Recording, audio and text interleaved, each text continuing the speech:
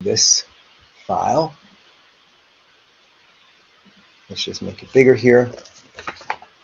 Okay, so the first thing that your manager wants to do here is to insert a picture. And I think we did that a little bit, nothing too intense about it. So you're going to go to the merger, and then this is actually a smart art. You see that? I think we looked at smart art briefly, and the idea about smart art is that it allows you to compose these interesting graphics, like infographic kind of things, and it's template driven, so you don't really have to be a great designer to do it, and then you can update things. So smart arts work usually in PowerPoint. Most people use them, but you can use them obviously in any application. So the first thing is to insert a image. And I think actually, for some reason, I think that is the image. I don't know if I already inserted it or what. So let's go to Insert and Illustrations. And then you see you have all your choices here. We're going to do Picture from File. Okay, and it's the Mac banner that I just downloaded here. Okay, so it's not the same. It wasn't the same image, actually. It's the strawberries. Let's just go back, get that back up there.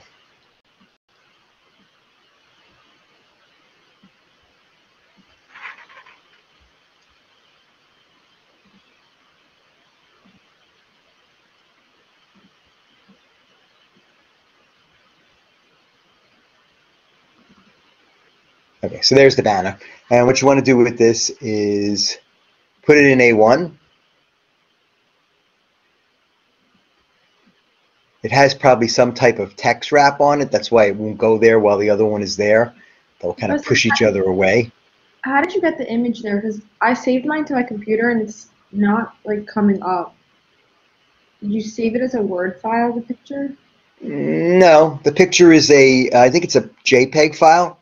It's called Support EX19. Make sure you're using the right one because there are 5 files that come down with this one. I have the picture of the strawberries and I saved it. But so to get it into your spreadsheet, what you do is go to Insert, and then Illustrations, Picture, and Picture from File. So it's probably in your Downloads folder, and there it is. This is it right here. So when you double click on it, it should show up. Okay, so the next thing they want you to do is to adjust it. You can see it's a little on the dark side and it's not that crisp. So the first thing is with the corrections over here to do a brightness and contrast. So they want to increase both the brightness and the contrast by 20%, somewhere in this area here. This is it, right? So increasing both by 20%, you can see that livens the picture up a little bit. And then there's also a sharpness, which is the top ones here. And what do they want for the sharpness? 50%. Okay, it's more subtle, I guess, but that did it. Okay, so then step 3 then is... All right, what was the first step, Professor? Sorry. The first step is to insert the actual... Oh, I did that. Strawberry banner, yeah. Oh, yeah. I meant the first step. The next step was to adjust the brightness and contrast with the corrections here. So you're adjusting the brightness plus 20% and the contrast plus 20%. And then to adjust the sharpness, 50%. Good? Let's see. The next thing then is to add a tight reflection. So these are the picture styles here. And I believe that, let me just think about it. This is actually, I think, under here, right? So you go to Picture Effects, and this is the reflections. The first one is the tight reflection. Yeah, tight reflection touching. Okay, so that gives it this thing here, which is the reflection. It's actually touching. It's not. There's no standoff. That's what we're looking for on that guy. Can you show where the and now one more time? The reflections, yes, they're under. Well, the thing is that you have to click on the picture first. So see, when I'm not clicking on the picture, I have a different ribbon. But when I click on the picture, it reveals another tab on the ribbon called Picture Format. So clicking on that tab then gives you the Adjust section here, where we just made the corrections for brightness and contrast. And then in Picture Styles, you have this kind of cube, and that's going to give you shadow, glow, reflection, rotation. Okay, so you pick the reflection one, and then the first choice here is the one they want, tight reflection touching, and you get this little reflection here. Okay, so the next thing now is to adjust the Smart Art. So here is the Smart Art, and he wants to add another shape and picture to the Smart Art. So remember, just like anything now, if we click on this, you'll see there's the Smart Art tab that appears, and you can add it with these guys too. Smart Art works in a kind of outline view, so you can promote and demote things using this. But I think if you go here, it might be a little easier. This is what they want actually. So go to Add Shape. Okay, so he wants to add another shape and picture to the Smart Art. So we're going to go to Add Shape, After. Okay, so you get a blank shape here. It's got a text box already formatted inside of it. Just want to make sure I'm putting it in the right place. After the DM shape. So let me just do it the right way. So I'm going to highlight the DM shape and then go to Add Shape. Yeah, there we go. Okay, and then in this shape they want you to type 365 as the name. And there is a picture placeholder. So if you just click on the picture placeholder, here are the files that I downloaded, and the one they want is the PNG file, which is this guy here. Professor? Yes. How do you get the Smart Art text to pop up? It doesn't do it automatically. This thing here you're talking about? Yeah, exactly that. You really don't even need that, to tell you the truth. I think it just came up because I double-clicked on it. Let me just go through all the steps again. So the first thing you do is select the Smart Art. Okay, and then you'll see the Smart Art Design tab appear. What we want to do is add a shape after the DM shape. So with the DM shape selected here, go to Add Shape After. Okay, and there's the shape. Notice that other thing didn't appear.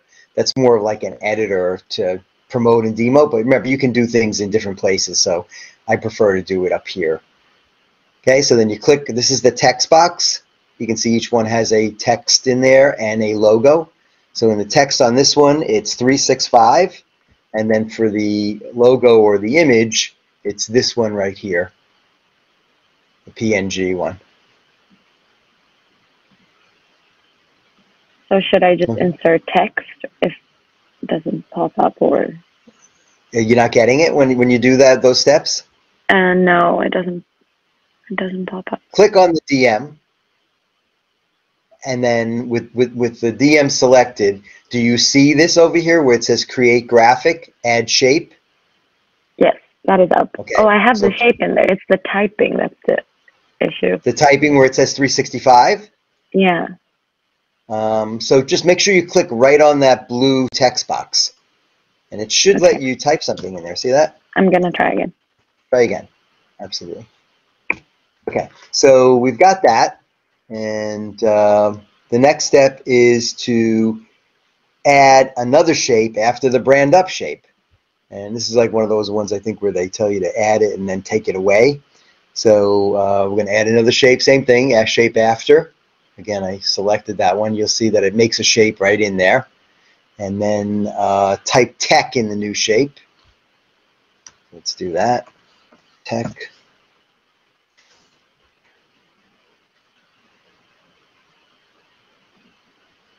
Okay, then they say to demote it. So demote it will actually, if I'm thinking about this correctly, what's going to happen is it'll make it part of the one before it, kind of like a subhead would, right, when you demote a slide, right? So let's see what happens when we do that. Yeah, see, it added the tech down here, and it actually deleted everything else. So that's the demote. If you don't see that demote coming up black, it's still grayed, make sure you just click right on the text box. That should make it work. Okay, so we demoted it and we're done with the first page. The next thing is to format the smart art.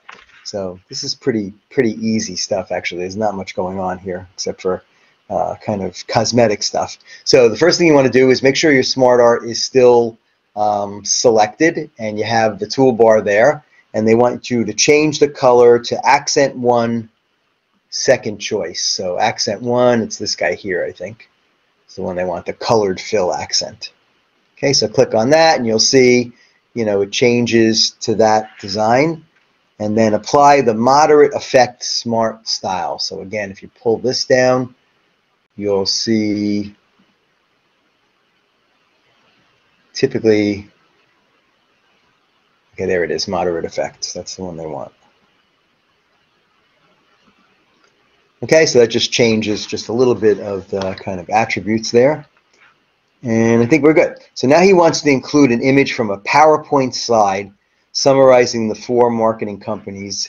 So include the image as follows. Okay, we're going to do a screen clipping here. So what I found with this is it's good to have both windows open together.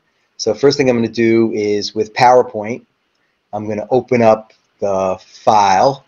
So let's just go to open, and hopefully it shows up right away. Just go where you downloaded everything.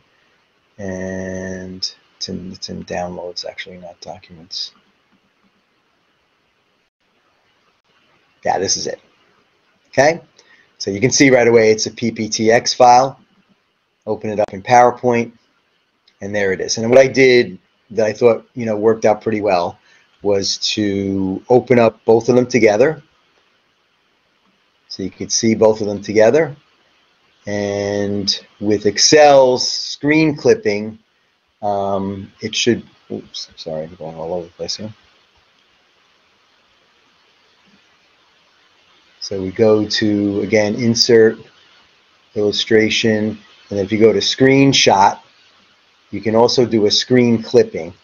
So click on that, and then you just grab the slide, and it'll basically give you the aspect ratio you want. And once you do that, it should come directly in here.